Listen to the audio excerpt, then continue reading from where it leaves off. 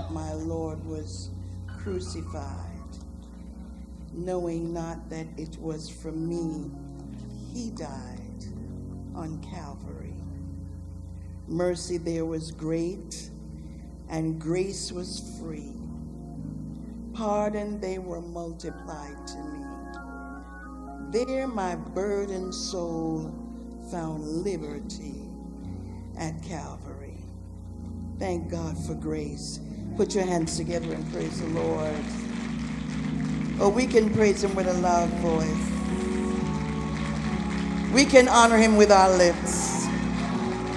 We can praise him from our hearts. Marvelous grace. Amen. What a marvelous, marvelous ministry we just received. Amen. We should be full to the brim. Amen. Walking out of here differently. I'd like you to join me again in honoring the lady of this house, the pastor. Amen. Thank God for Pastor Wilson doing a great job. You can raise your voices another.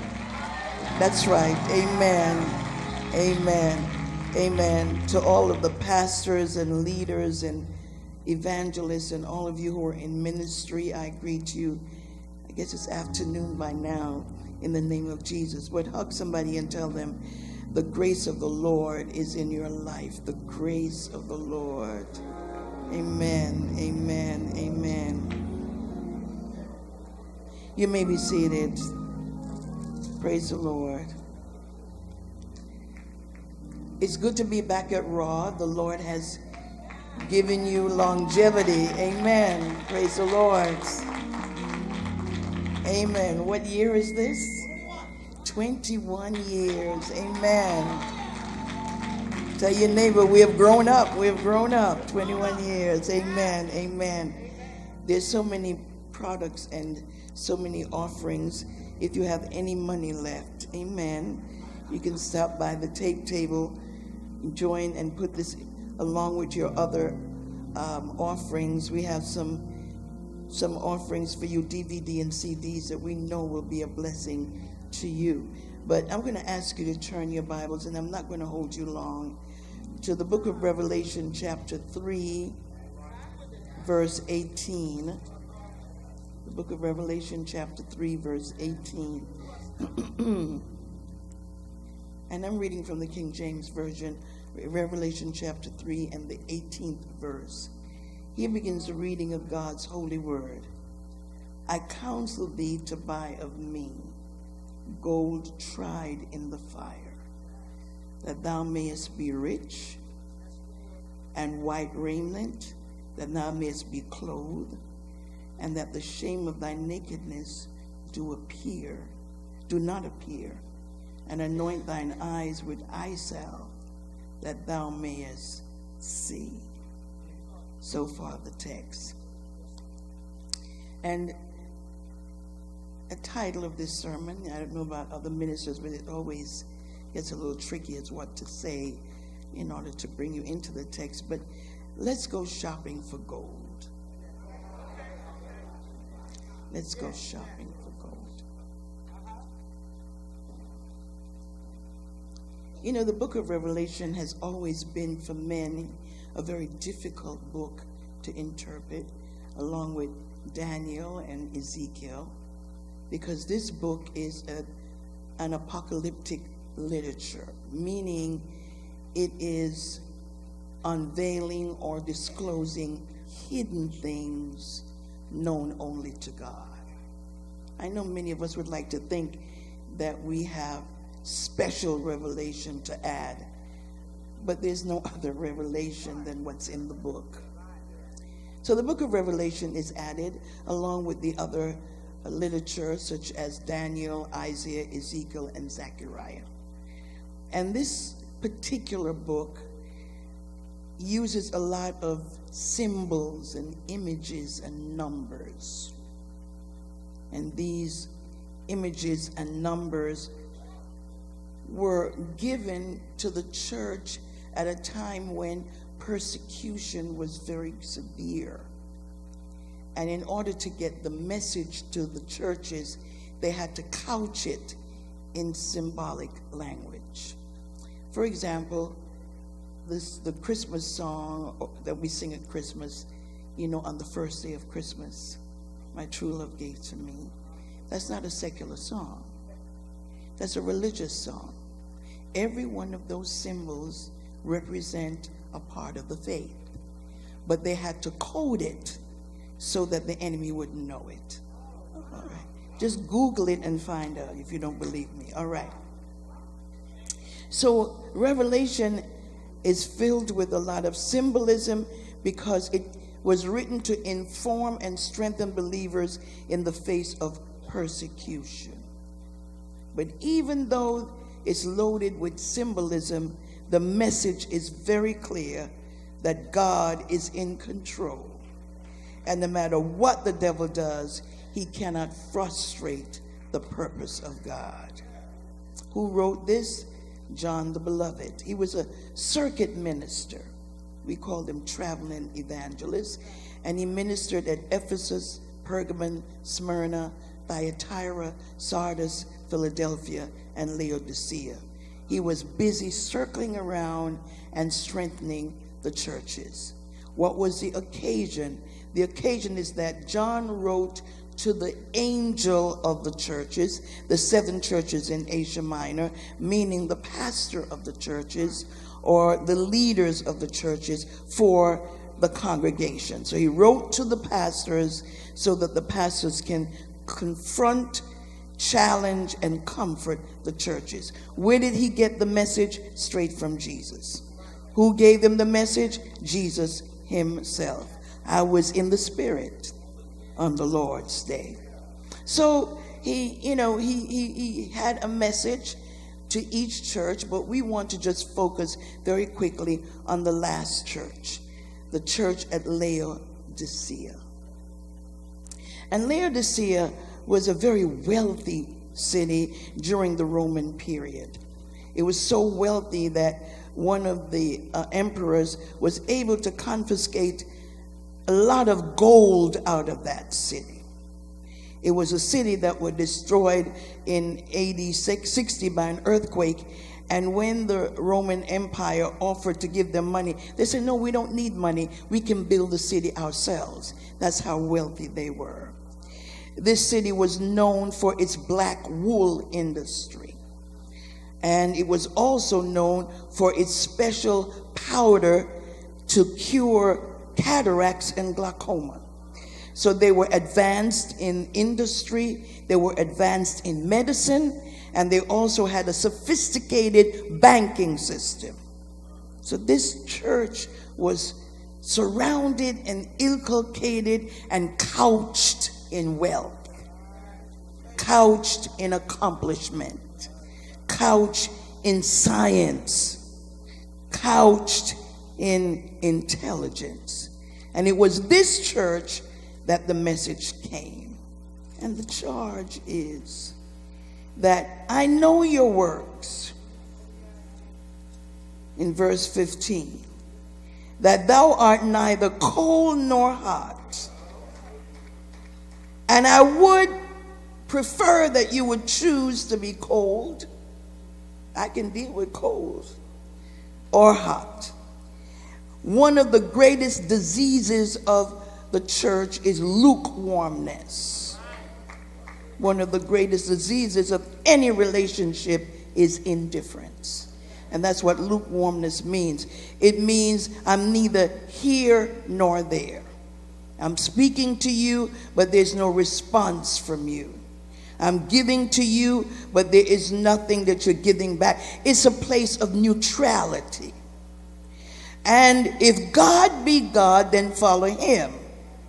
If Baal be Baal, then follow him. But there is no room in a church of Jesus Christ for lukewarmness, tepidness. He said, because you're lukewarm, I now will have to spew you out of my mouth. So Matthew 24:12.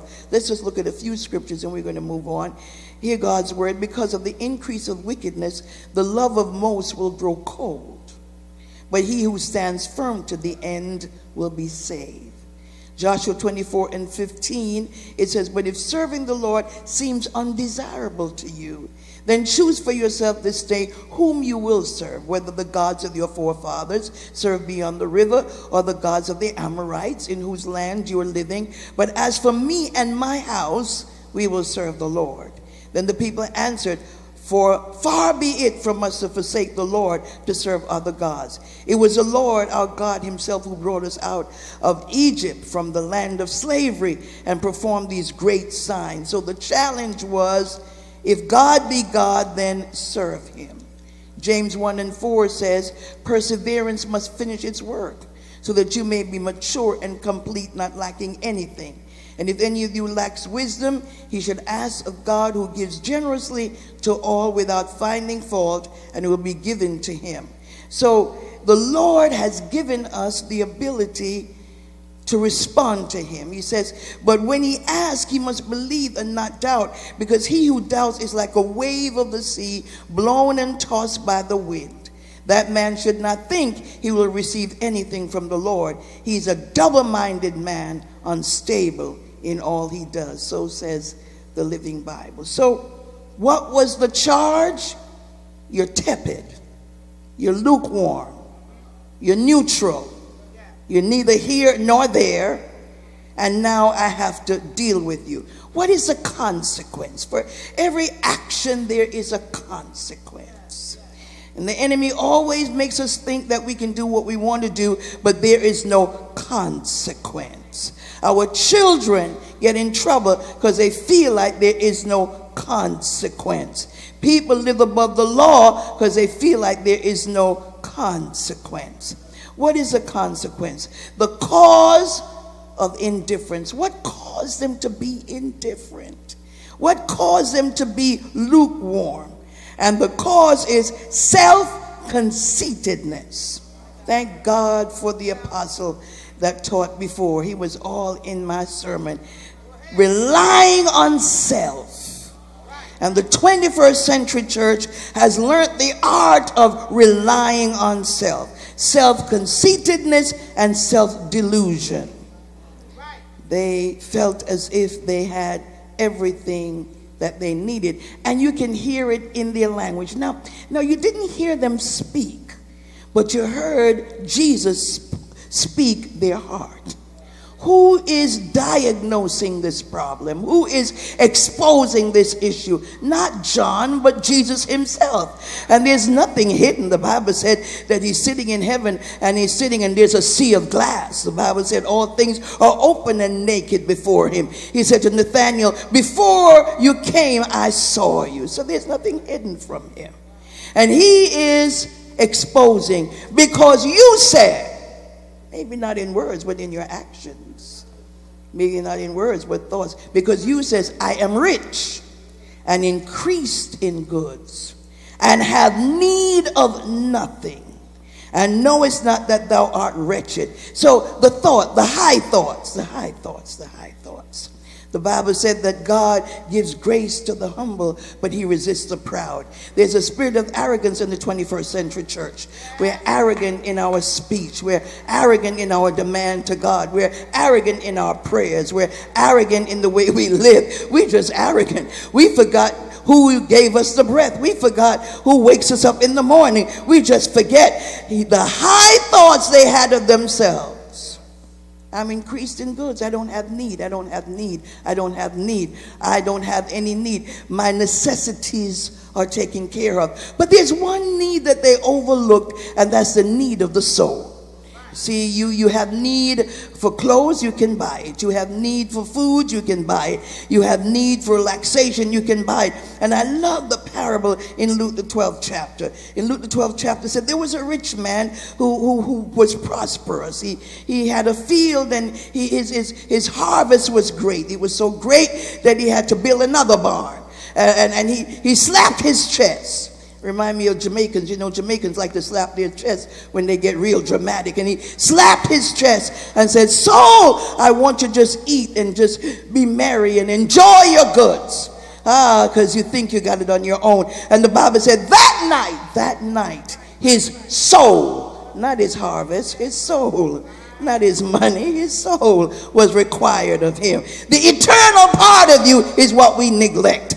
And even unfortunately in our ministry and in our theology, we are focused on the outward part. We are focused on your cars, what you drive. We are focused on your houses, where you live. We're focused on the things that you put around your neck and the jewelry. But we seem to neglect the soul. We have equated prosperity on the outside and forgot about what's on the inside. Beloved, I wish above all that you would prosper and be in health, even as your soul prospers. Now, they had learning, and they took their learning as a religion. They had gifts, and they replaced their gifts for grace. And they had wit, and they took their wit and thought it was wisdom. And they forgot about the law of the Lord. They had become self-conceited, full of themselves. You can hear it in the theology, and I am the master of my destiny, and I determine where I go, and I determine, and you forgot about the sovereignty of God.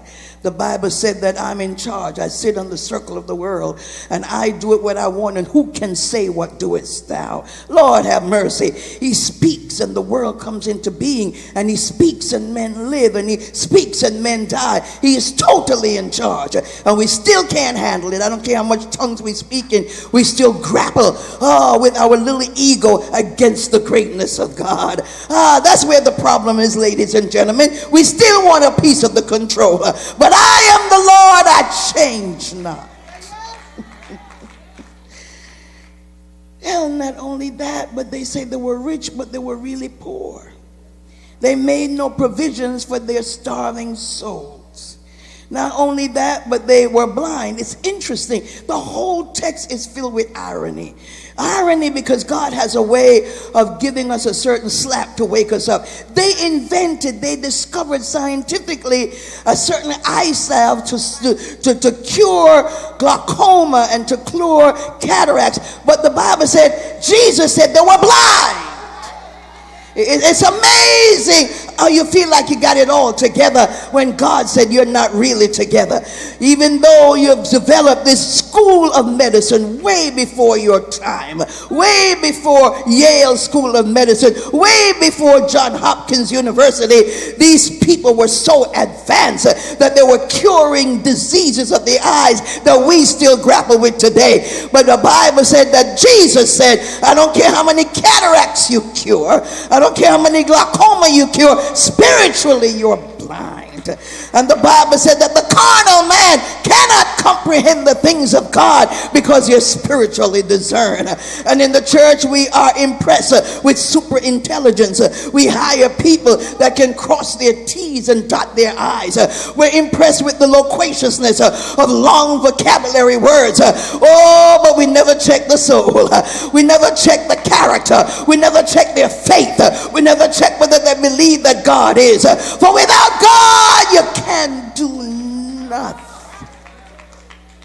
We still have the same problem. We believe that when people come with certain degrees and certain presentations that they're a little bit cut above. But it's not the degree. It's how well we say yes, Lord. It's how well we conform to the things of God. The Bible said we were once in this world, and the prince of this world had darkened our eyes, darkened our understanding, so that we couldn't understand who Jesus is.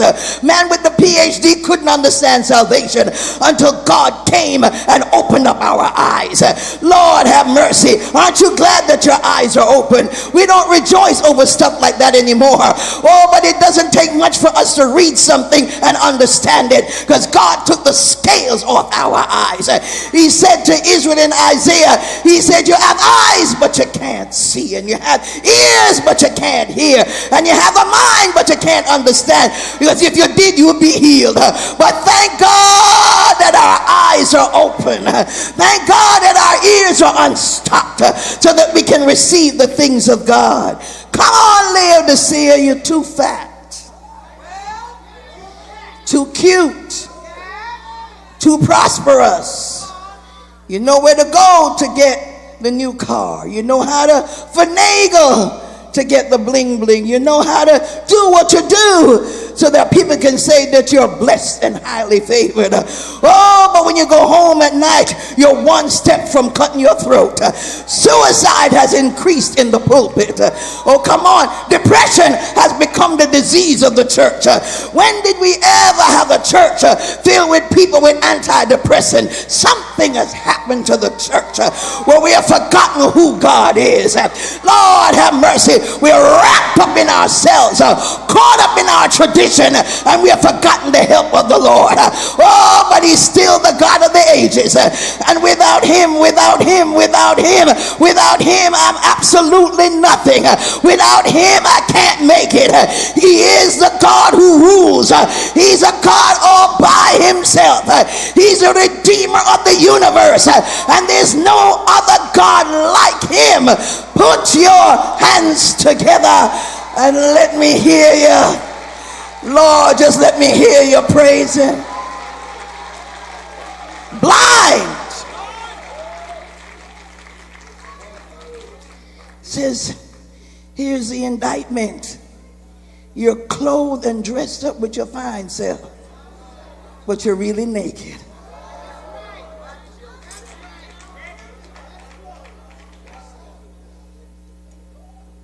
They put a lot of emphasis on labels. You walk in and they say, I know what designer, I know what so and so and so and so. We put a lot of emphasis on the external. These people had become fat. They had become wealthy.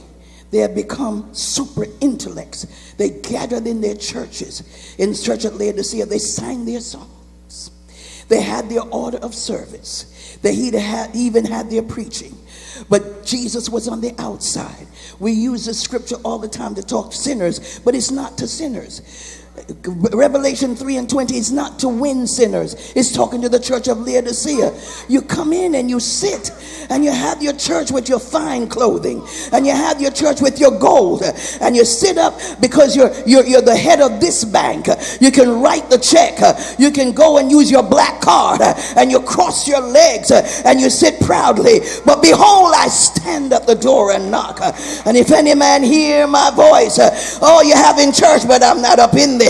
Oh, you have in praise and worship, but it ain't about me.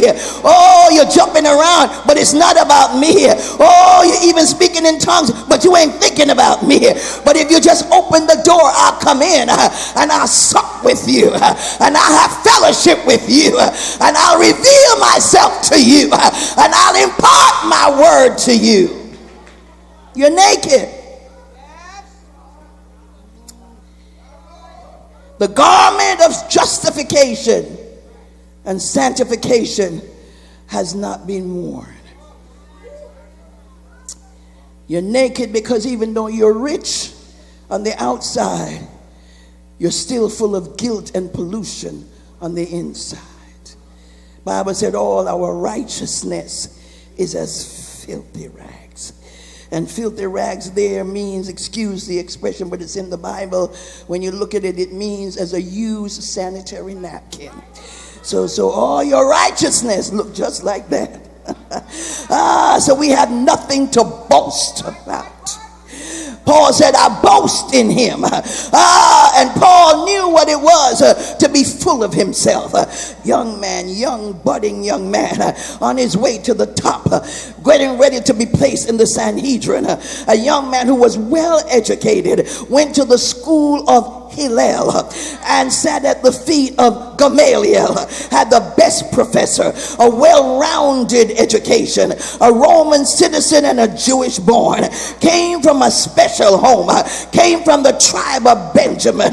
Lord have mercy, a cultured, educated boy, a boy that was full of zeal and passion. Oh, but when he met Jesus, listen to what he said. I count all things but tongue for the excellency and the knowledge of the Lord Jesus Christ. I count all of my accomplishments as horse manure. Lord have mercy, compared to what God has given me, compared to the grace of God, compared to what being redeemed, that cannot be in the same category. And until we lay all of our accomplishments at the feet of Jesus, our titles and our importance, we walk in the room and we must have special recognition. Oh, we ask for it and demand it. We don't even wait for it to be given to us. The church has become a place of puffed up, arrogant people. Oh, we are dressed up, but we are naked, self-conceited and self-centered. And here is the indictment. Oh, you can get the loan from the bank. You can drive the car. Every 3 years you can get a new car. We do all kinds of things to dress up the outside, to make a statement of prosperity. We base our anointing on our prosperity. You're prosperous because you have, you're anointed because you have, but your soul is dry. When a pastor can step out of his pulpit and go in the garage and blow his brains out, something is wrong with our relationship. Oh, but when you realize in him I live, in him I move, and in him I have my being, then you straighten up yourself and tell him you're in charge. God, put your hands together. I want to hear you praise.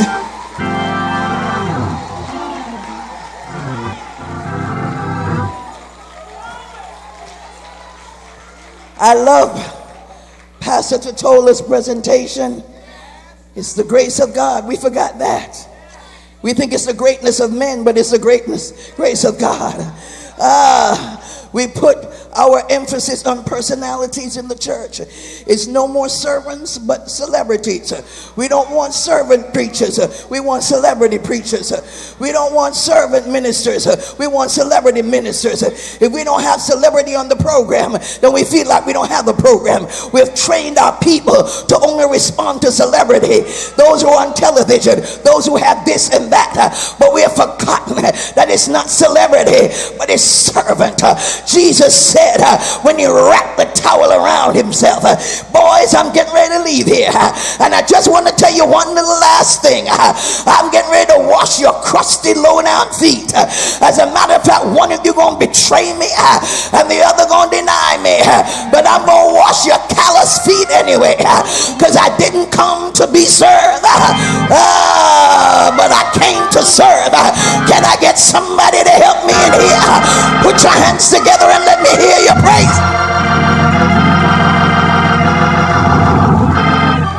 We have turned it backwards. Come on, Laodicea. You got a mega church, mega ministry, mega praise team, mega pews, mega chandeliers, mega whatever, but there's a mega hunger for righteousness. The need for God has been thrown out the window. All we want is connections, and if we have connections and a name, we think we can make it. But I got an indictment against you, Laodicea. You've forgotten about me. You've forgotten that if you don't have me, you really don't have anything. I just want you to praise him right here. We're going to drive that spirit out of the 21st century church. Come on and help me praise him.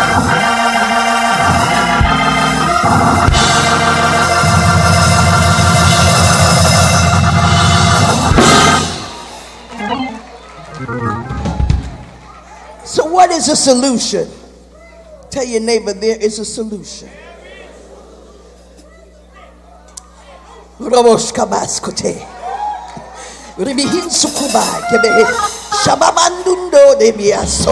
Or somebody help me praise him.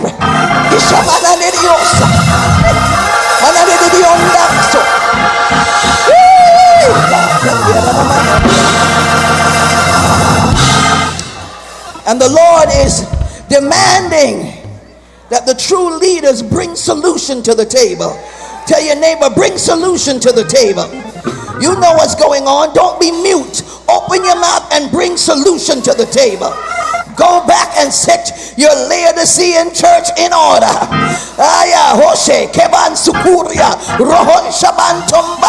Come on, Aniansi. Help me right here, Mama. Jeez.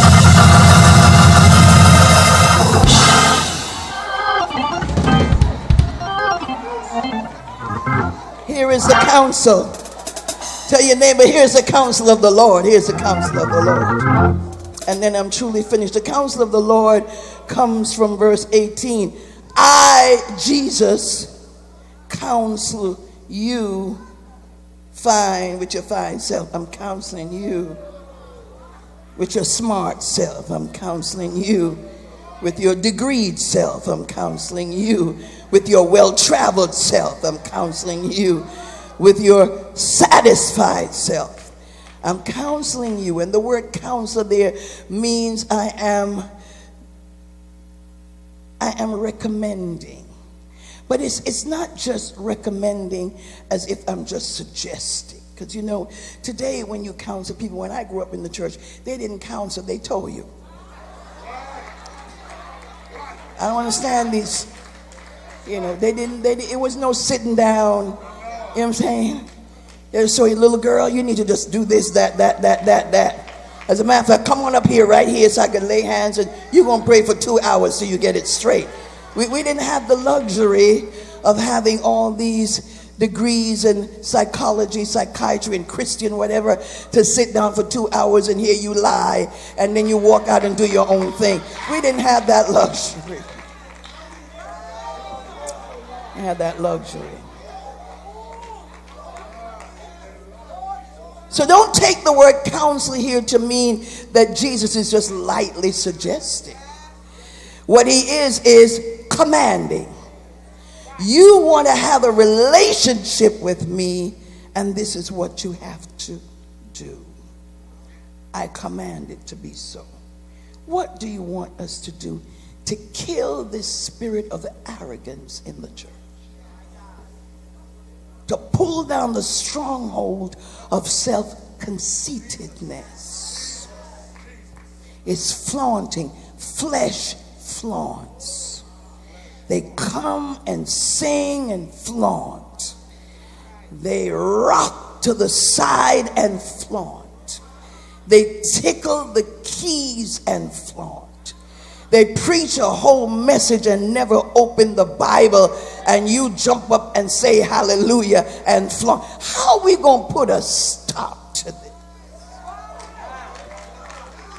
Oh, I know you all ain't going to help me because you like to be entertained. How are we going to gain back the power in the church? Gain it back. So that the next generation will have the right understanding of what church is all about. Tell your neighbor, get it back, get it back.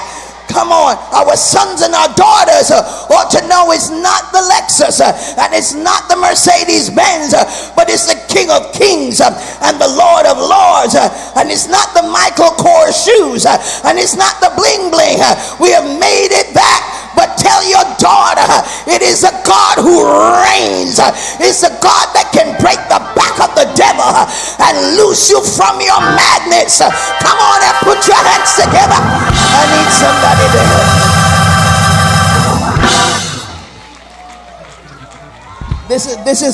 This is the advice. This is the counsel. What's the counsel? What's the counsel? Lord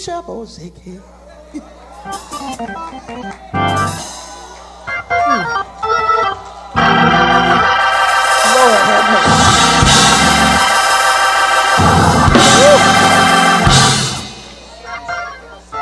I want you all to meet my daughter. Stand up, baby. She just moved. That's the only daughter I have. Had her since she was a little bitty, and she's now here with her husband and her family. But I just want to let you know, here's a counsel, baby. Here's a counsel. Here's a counsel. I want you to buy of me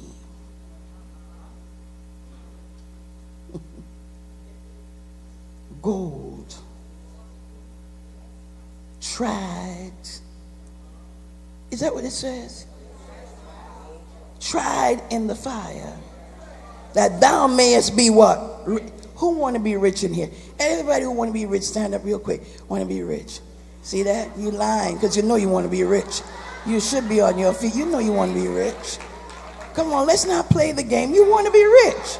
You should be on your feet. Don't be like the devil player. You want to be rich. Or you all want to stay poor. You all want to stay poor. Anybody?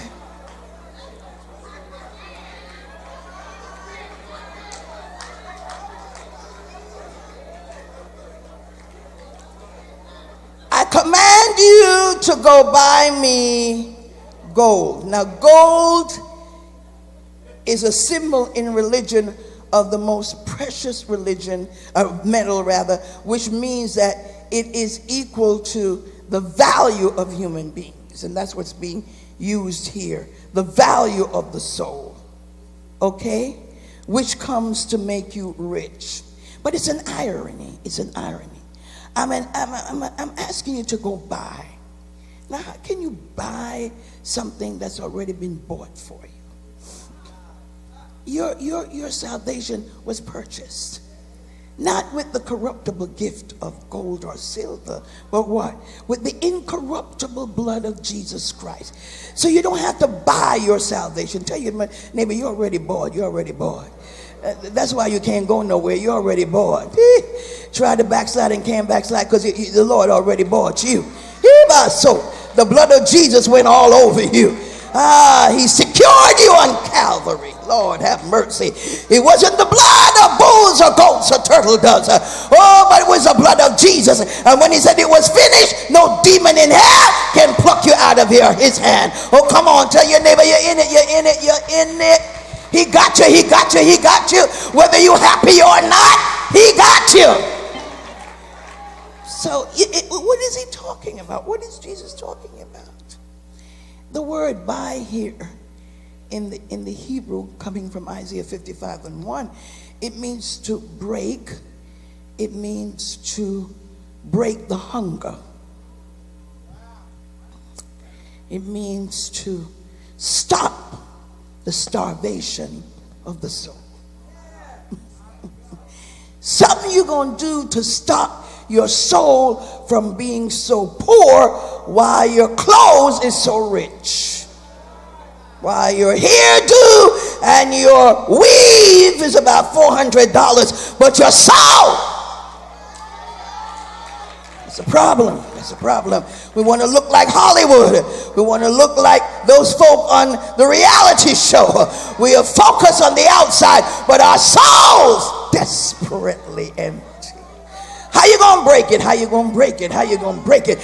How you gonna break the hunger? How you gonna stop the loneliness and the emptiness after a good shout, after coming in the church and profiling, walking up and down the aisle and throwing your hair back, after you go through the subculture of the church and caught up in the tradition of nonsense, but you go home empty, frustrated, dry, and you have to go somewhere else to get relief. How you gonna stop it? Don't stop it. Buy. Buy what? What he's talking is, the Lord is actually saying, you're really beggars. You're rich, but you're a beggar. You have science, but you're really sick. You have the banking system, but you're really poor. What does that mean? Gold tried in the fire means something that's been melted down, refined, purified. It has gone through the test of severe heat and acid. It's been twisted and made that malleable. So the stuff around your neck that's real gold, it wasn't always looking like that. When it came out of the earth, it was a little piece of black dust, but it went through all kinds. The dross was taken off. The dirt was taken off. Heat and pressure and heat and pressure. Acid, beating it. It's been proven, and when you pull it up, you know you didn't have gold plated. We have gold plated church. Fake church. I said it's fake. How you know it's fake? let a little stuff drop on it and it turns black. You know when you have a gold-plated stuff on and you forgot to take it off and you go in the shower, and when you go in the shower it's turned black. Ain't been through nothing, can't stand the test. The real deal comes up under pressure. Lord have mercy. The real stuff shows up when the heat is on. The heat is on. The heat is on. And we have produced gold-plated Christianity. That's why some come and some leave. There's a backdoor syndrome. Used to come, but now they're gone. Now they're Baptist Hindu, or they're charismatic Hindu. They go to other people Serenity Saturday and Serenity Sunday, and they're deep yoga because it was fake from the beginning. Only those of us who've been through the heat and been through the storm, and we are still standing. We've been knocked down, but we got right back up again because we got the real gold. Tell your neighbor, I got the real gold. Come on and put your hands together.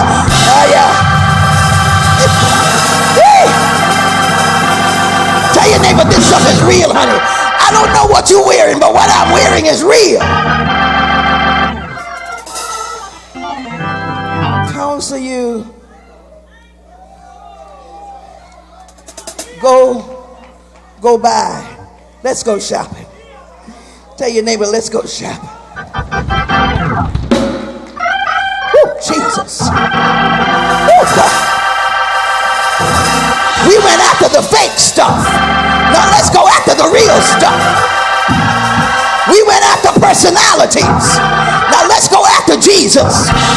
We went after an outward show, but let's go after spiritual growth. Come on and put your hands together. I want to hear you praise him in the house.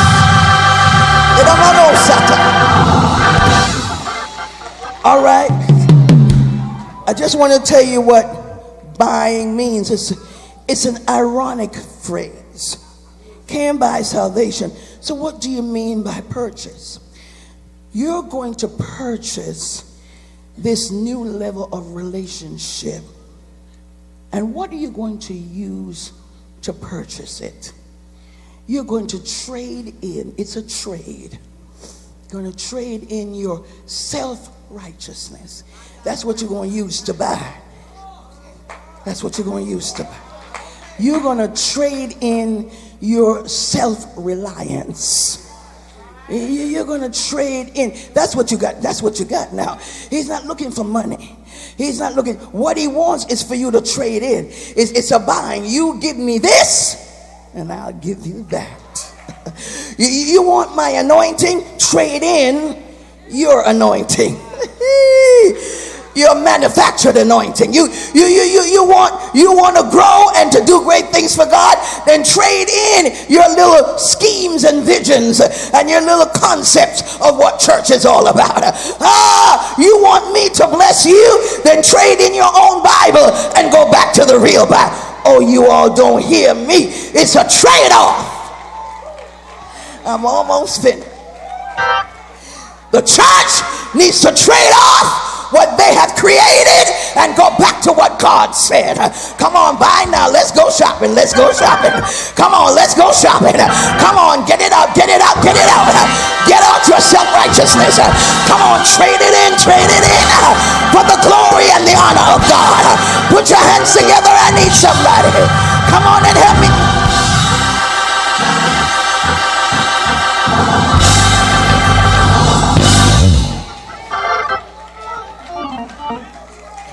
Tell your neighbor, this new place is going to cost me something.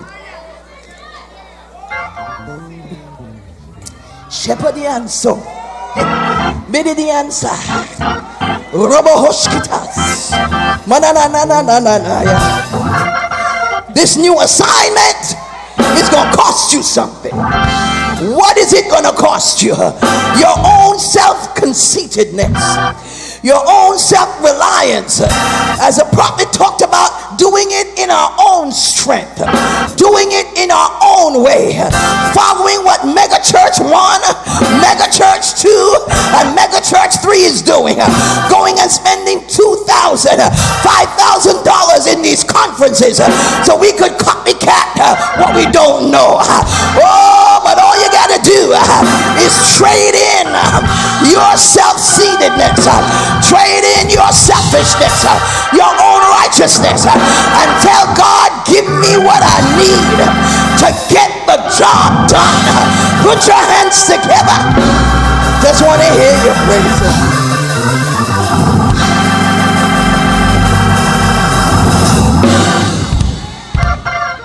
Trade in, trade off your worldly desires. I went somewhere the other day, and it was a special occasion. The place was packed, and I heard about everybody else's accomplishments, and Jesus was just introduced very briefly. He was skimmed over. Everybody else got all that they need, and I'm sitting there burning up. Temperature went high, temperature went high. And I'm saying to myself, where am I? It can't be the church. And it bothered me all night long, all night long. And whenever anything bothers me, the Lord wakes me up at 4 or 5 o'clock, and then He gives me a word to explain it, because He knows I'll be aggravating Him for the rest of the day. So He gives it to me early, and He gave me in Deuteronomy 32. He said, they esteem me lightly. Just enough to get over. But it ain't no real honor or respect. Come on, church, trade it in, trade it in. We have our events and we don't even mention the name of Jesus. We have our preaching moments and we don't even quote the scripture. We give a nice little story because we don't want people who are not church. We want them to understand, trust me, you got saved and they gave it to you straight. You were coming straight out the bar and somebody read you one scripture and Holy Ghost got a hold to you. Why do we have to change it up so that sinners can get saved? They gonna get saved anyhow. I said trade it in. Trade it in your modern methods. Trade it in your cute little visionary acts. Trade in all the stuff that you have come up with in order to catch the people. Those people are not yours. God says, I draw them. How can they come except the Spirit? You don't need no drawing card. All you need to do is stand flat-footed and say what thus saith the Lord. And the Holy Ghost, didn't He arrest you? Some of you didn't even get saved in church. One of my preachers got saved in the bar. She was a barmaid and God saved her. Oh, don't you underestimate who God is. Don't you try to be God. Trade it in. Let's go shopping. What is this going to cost you? Trying to mimic somebody else. Your own self-sufficiency, your hero worship, your celebrity praise. Went somewhere else, and at the end of the ceremony, they were playing. And since I don't know, because I don't listen to those things, because I feel like my mind should not be tainted. You know, certain things that guard my mind. Not that I can't listen to it because it's going to take me down. No, I don't want trash in my head, so I don't play it. So they're saying, she said, Pastor, did you know they were playing Beyonce's song at the end of the event? And then I really got disturbed, because I just want you all to know that we are worldly. We are worldly. We can't go to a wedding unless we celebrate the reception the way the world celebrates it. Come on here. Everything we do, we have to take on the world. You understand? We have to have worldly music. We have to wiggle our hips, because if we don't wiggle our hips, we didn't have a good time at the reception. And that same couple got divorced next week. Come on, ladies and gentlemen. Why can't we have our own celebration? Why can't we bring meaning to the institution of marriage? Why do we have to cheapen it? Because the world says that's the way it should be. Trade it in, I said, trade it in. Trade it in. Trade it in. Every time I talk like this, you all get mad, but listen. Why do I need the world to determine my fashion statement. Trade it in.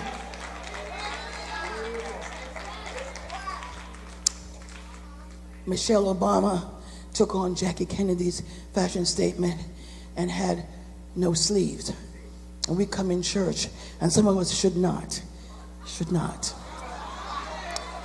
There's too much extra stuff up under there. Too much stuff. Too much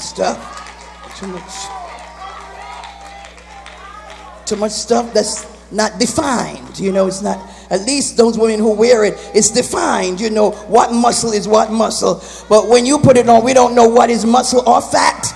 It's not defined. So we come in and we raise our hand with our own expression. It's distraction.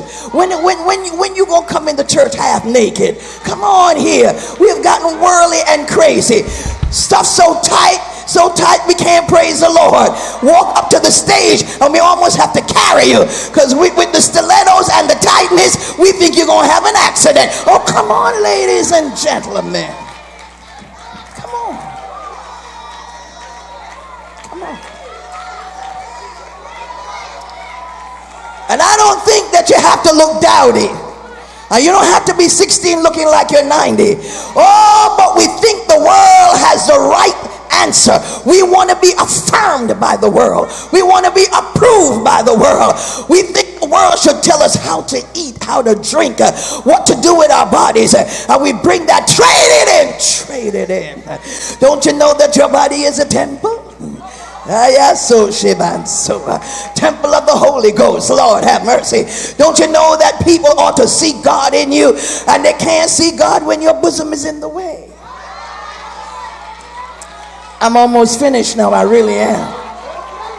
There's a bosom ministry in the church. I don't know where we got that from, but it's a bosom ministry. It's a bosom ministry.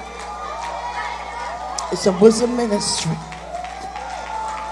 We can't hear the words of the song because something just keep popping up, just keep shooting out. Because somebody told you that you are sexy when your bosom and your cleavage is showing you. Somebody from the fashion industry that don't even like women told you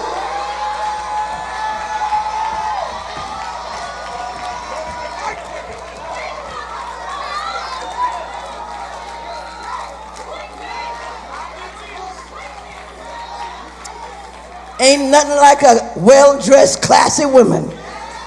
Well, you got to figure out what that is. You don't see, so your imagination is lit up. Ask any real man. He wants his imagination to be stimulated. That's what's wrong with men today. Their imagination went dead.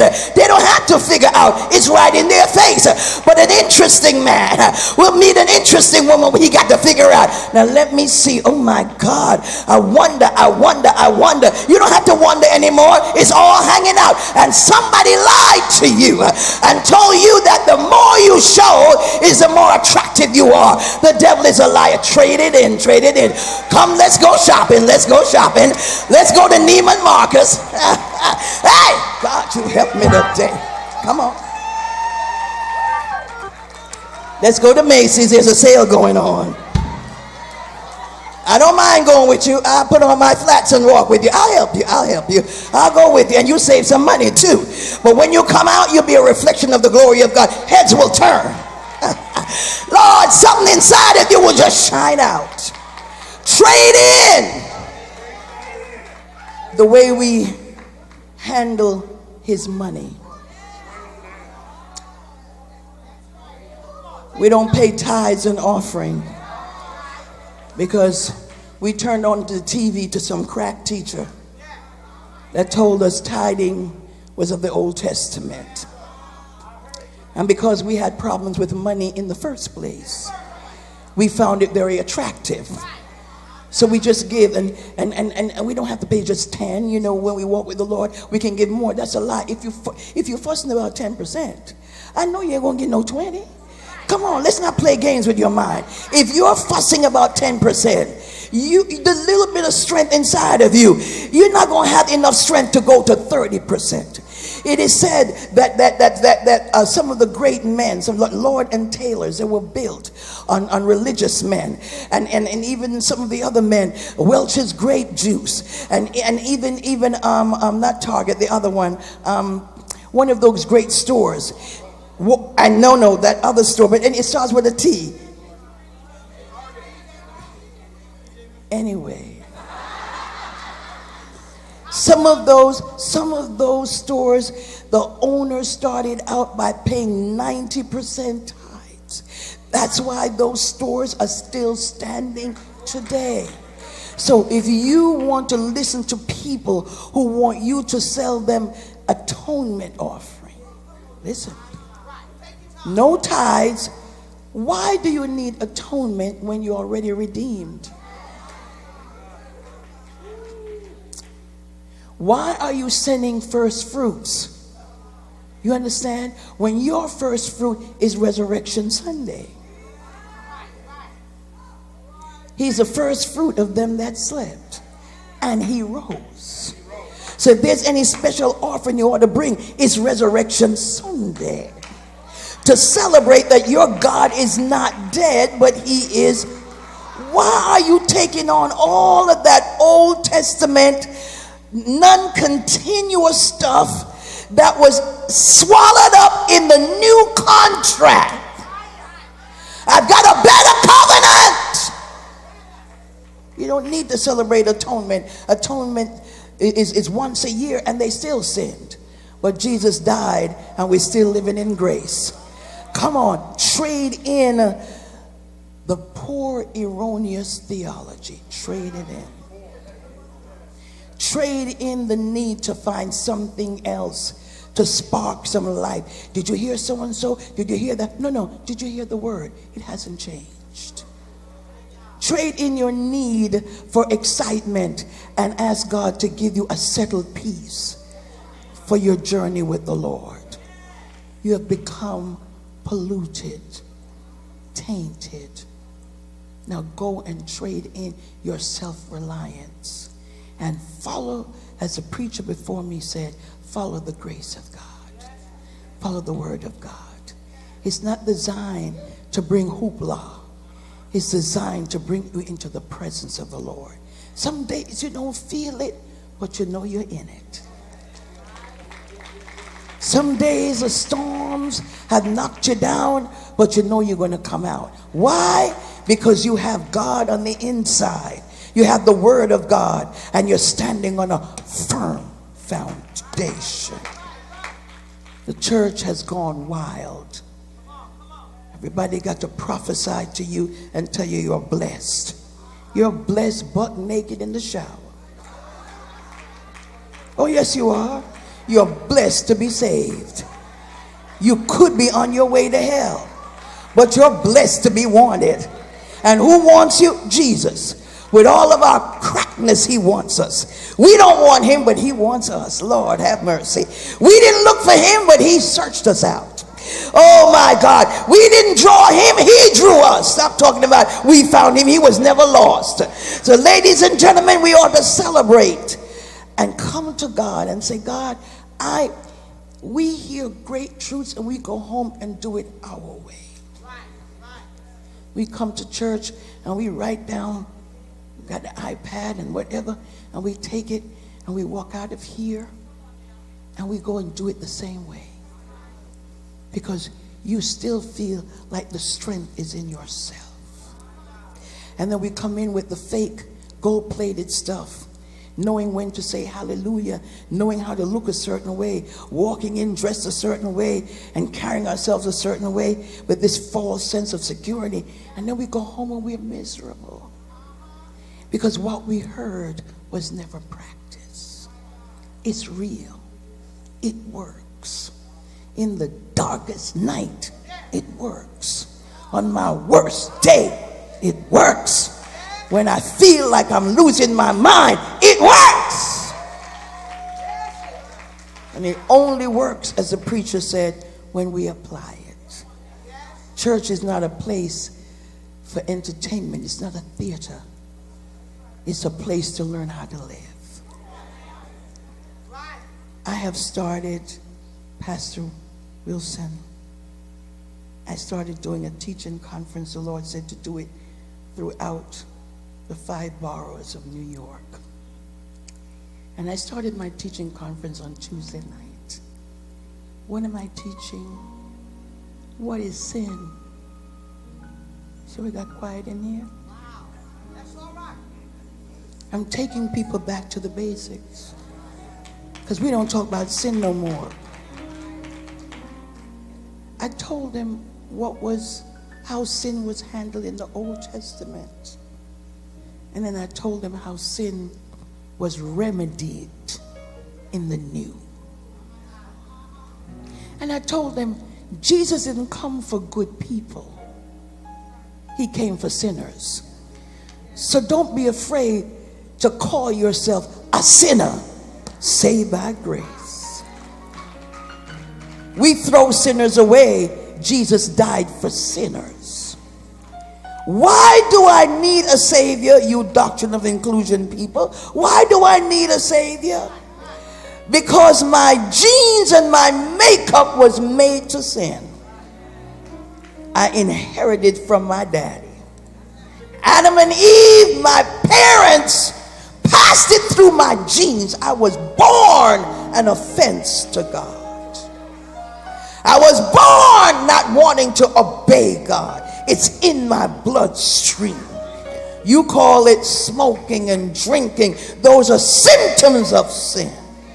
We beat up the fornicator and knock down the adulterer. Those are symptoms of sin. It's in my nature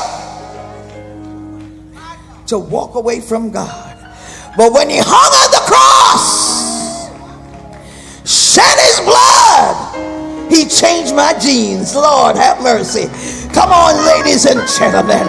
I said he changed my genes. He redeemed me. It's called regeneration. Come on, put your hands together. I want to hear you praise him. Hey, God, you help me. I said, I want to hear you praise him. Come on and stand on your feet and praise him. I'm going shopping. Tell your neighbor, I'm going shopping. I'm going to buy me some real stuff now. I'm going to take off the fake. And I'm going after the real stuff. I dare you to praise him right here. Come on and so. Eviando. Mananandan sote. Oh, come on, there's a praise in the house. Come on, let's go shopping for the righteousness of God, for the word of God, for the fellowship of the Holy Spirit, for holiness, for communion, for fellowship. Come on, come on, church, there's a praise in this house. I dare you to praise him. Shake off the fake stuff. Tell your neighbor, I don't want the fake stuff. I don't want celebrity.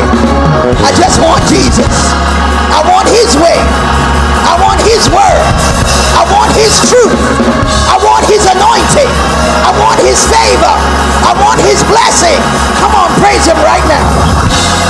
Come on. I see stuff coming off of you right now. Open your mouth and give him glory.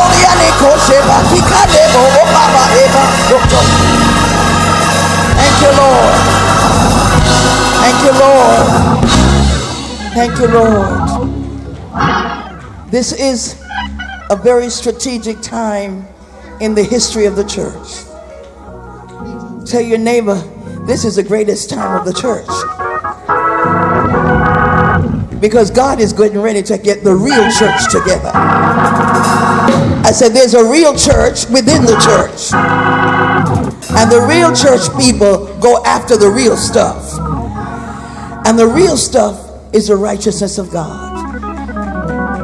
Not going through the motion in church and living something else when I get home. And I'm not talking about blatant sin.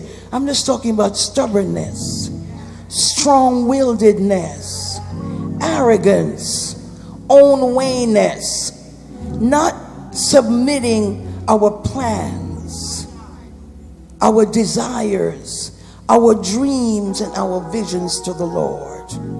Going after stuff that will make us great and lightly esteem him. We get all the credit and he's just a sidekick. But he wants to be the center, the utmost, and the utmost. Ladies and gentlemen, let's go shopping. Let's go after gold that's tried in the fire. His word has been proven. His spirit is not fake. His righteousness is not cheap. Go after something with value. That other stuff will not last during the storm. And then when you don't go after it and the storm comes, then you leave the church and you go to some guru that gives you all this new age talk to get relief, because you didn't go after the real thing in the first place. You were just a churchgoer. Because you can't taste this and leave it. Tell your neighbor, you can't taste this and leave it. You can't drink like this and leave it.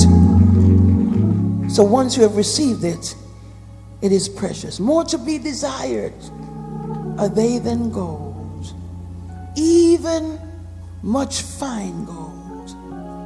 He is sweeter than the honey in the honeycomb. If Pastor will indulge me, I'm asking for all the leaders, because you are now responsible to take your people to really what matters. You're responsible to clear away the dross and the fake and take them to the real thing. You're responsible to come out of the fake yourself and model what really matters. A life of righteousness, a life of holiness, a life of power, a life of fresh anointing, a life of insight,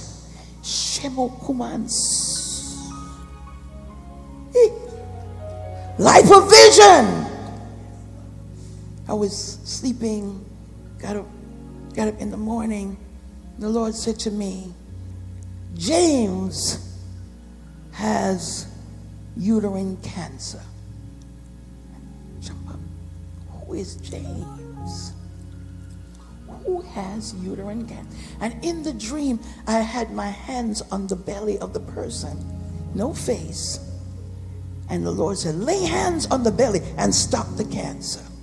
When I woke up, I said, but who is James? Who's James?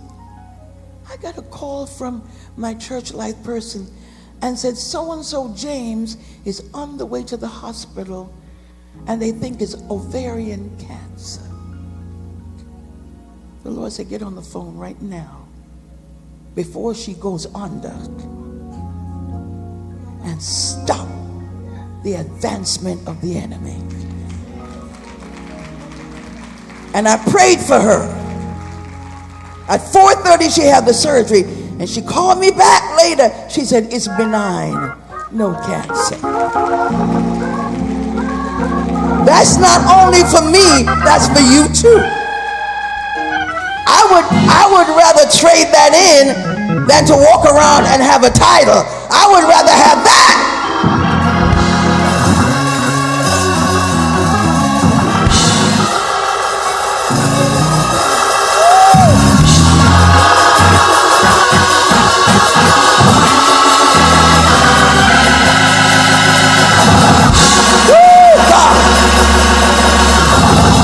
I would rather have God use me that way than for you to walk around and call me some dumb name.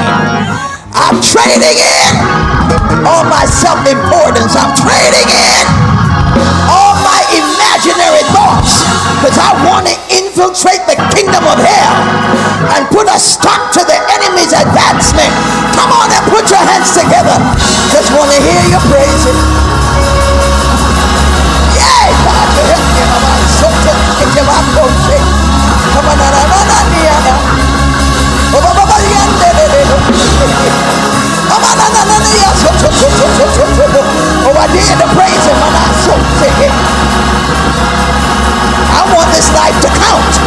Tell your neighbor, I want my life to count. Come on, son. Come on up, Isha. Come on, there's a lifting in the house. Come on and open your mouth and praise him. It'll be up to you. Glory, glory.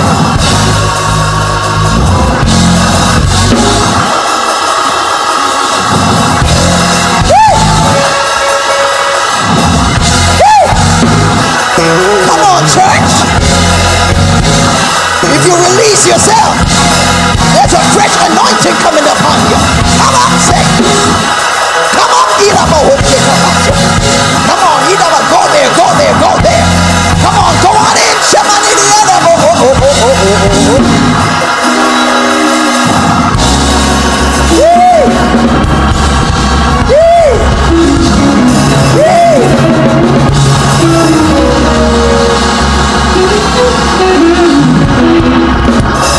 Glory to God. There are two things in the answer. There's a Huria man Sante. There's a Shikamanana Mote. There's a Humbom Sai.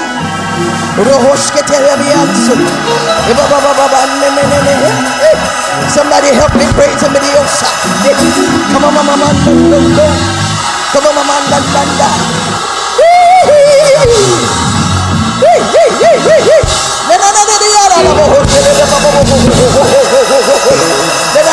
Lay hands on him. In the name of Jesus. That's it.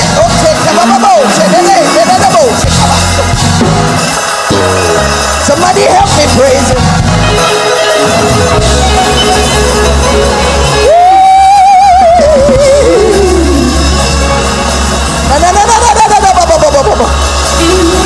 In the name of the Lord Jesus, a special anointing.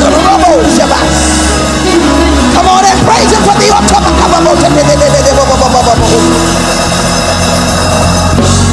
glory, glory, glory, glory, glory, glory, glory.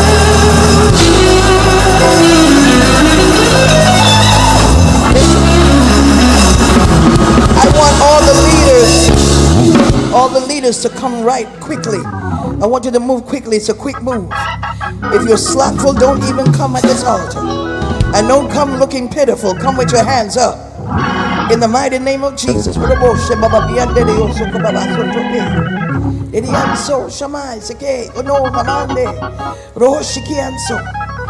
the name of the Lord Jesus, I release you now to bring back true gold to the church.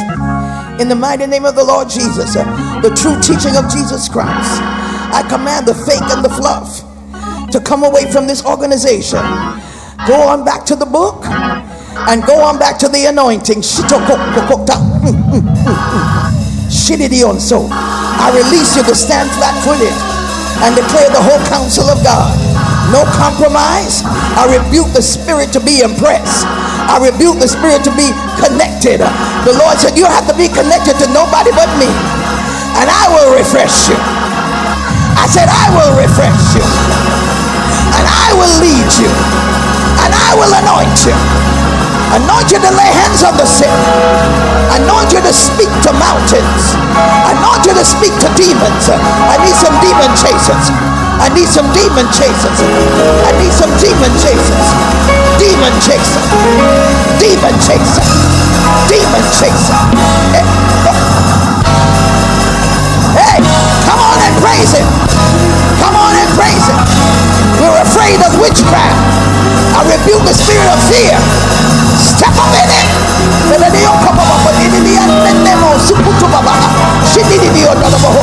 Your very atmosphere, I place you in a certain location that's been tied up with spirits. The Lord said pull it down, pull it down. I command you to pull it down. You go back and cleanse the atmosphere, and I'm getting ready to break those doors down for the end time in gathering, for the end time in gathering, for the end time in gathering, for the end time in gathering. Now praise him like you lost it. Praise him like you believe it. Come on, come on.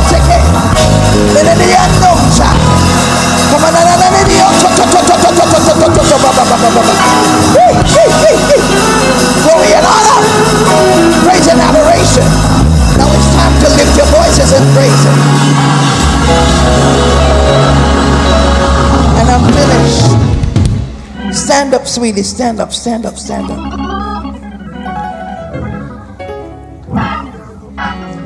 No, you've been here too long now. This affliction is been here too long. And your time is up. I said, your time is up. I want your strength back.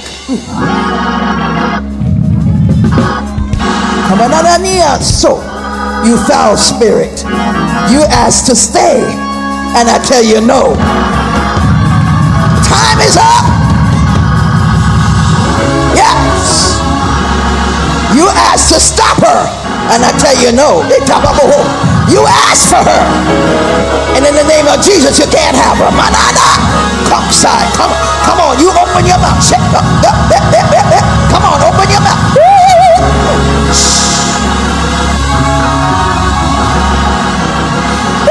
Come on and help me praise him.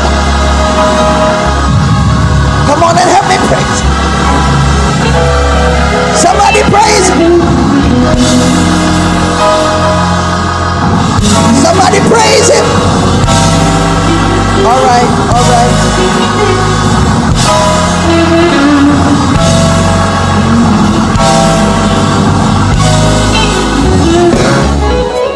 Now listen. The Holy Spirit told me to pray for leaders, and he also said he has released, and I'm not playing and I'm not being fickle nor manipulative. I heard him say monies that were slated to come to you, just like the angel told Daniel the first time you prayed, the Lord released it. But the prince of Persia held it up. But I went and got help to release the answer. And some of our monies were held up. The enemy blocked it. Couldn't find your address. Mail got lost. Person lost your telephone number.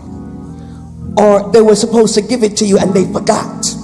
All kinds of manipulation in the spirit realm. But today it's broken. There's a flow. I said there's a flow for money.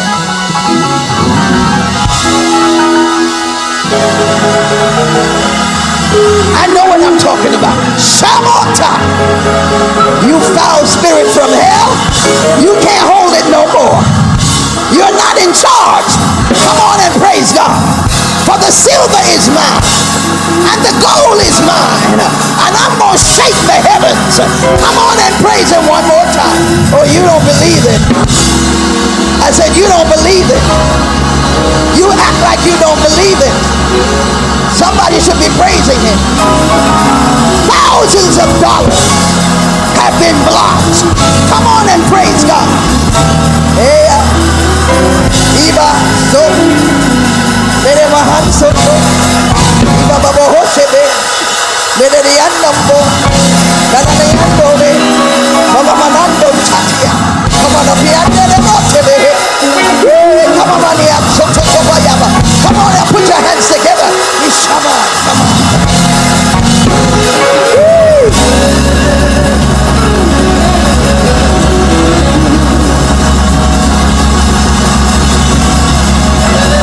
Jesus, go. Help me.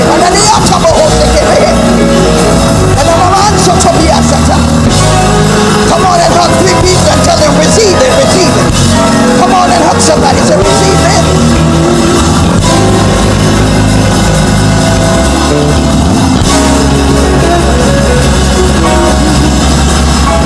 Praise God.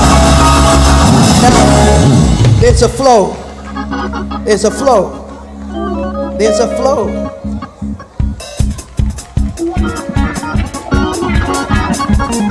Dear God, you help me. There's a flow in the house. That means that you can't act like you're in another space. You gotta move quickly. I need 40 people to give me $100. I don't want you to think about it. 39, because I'm number 40. Make your checks payable to Rob. Enanahaya baboho. Oroboho yamana eba baboho she mama eya baboho. Hey, hey, hey. Ibabe hoya. Eba bahoya. Oroboho soto. Ebebe hena mana. Emana hasatoro. Emana hasatoro ebe. Erebe hoya mana hasoto. Oroboho ya baboho babo. Come on and praise it.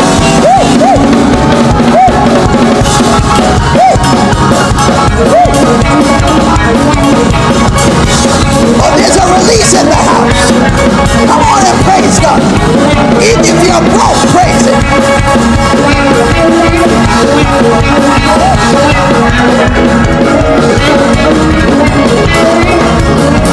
Come on. Praise it while you're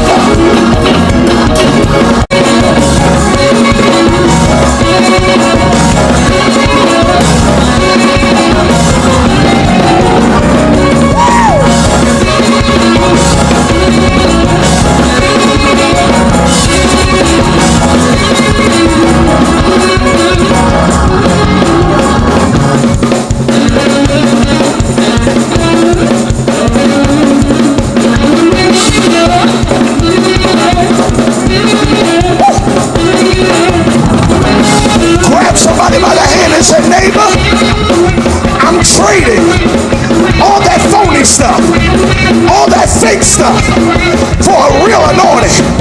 And when I leave this weekend, there's going to be a real move of God in my church, a real move of God in my house, a real move of God in my body.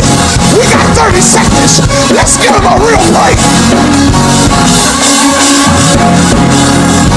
We got that. Let's give him a real break. The whole church, let's go up. Let's go up. Woo!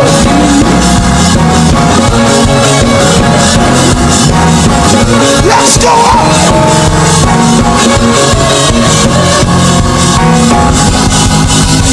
The Bible says if you desire joy, just leap for it. Come on, leap, leap.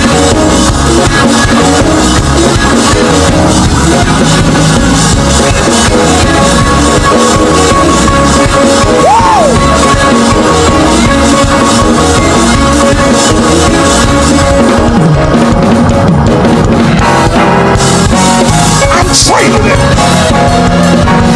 I'm trading it. I'm trading it. I'm taking off that old stuff. I'm taking off the old stuff.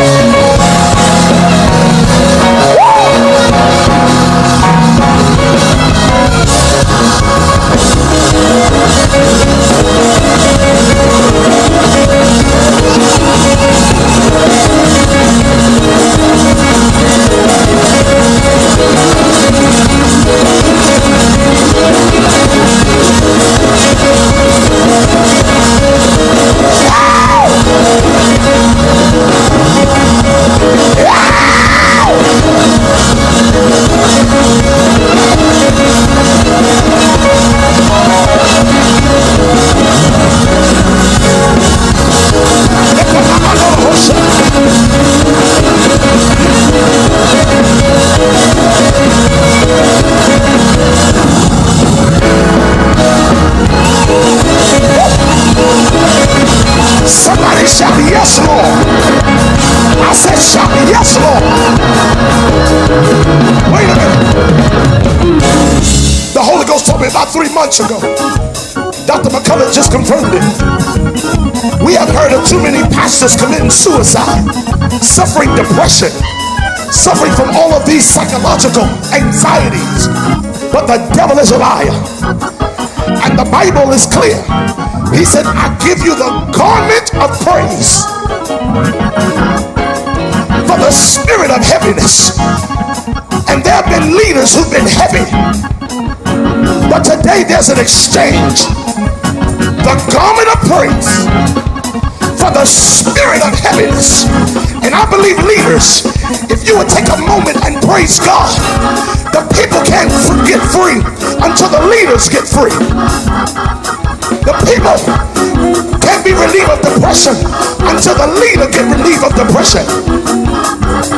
But leaders, I know you're tired and exhausted, but if you can just for a moment take your label off, take your title off, and just give God the best praise that you know how from all of your heart, you're going to trade that heaviness for the garment of praise. We got 30 seconds, and whoever your pastor is, whoever your spiritual mother, your spiritual father is, you're going to praise God for your leader. And leaders, you praise God for yourself. The leader go to God, and the people lift the leader before God. On the count of 3, we got 30 seconds and we're going home. Everybody, 1, 2, 3, praise. Come on, leaders. Come on, leaders. Get it off of you. Get it off of you. Get it off of you. Don't take it back to your church. Don't take it back to your ministry. Don't take it back. Don't take it.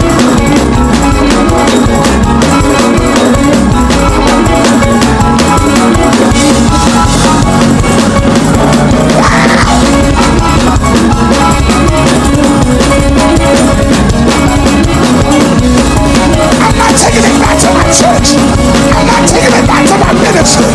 I'm getting relieved. The financial pressure, the spirit of suicide, the spirit of depression,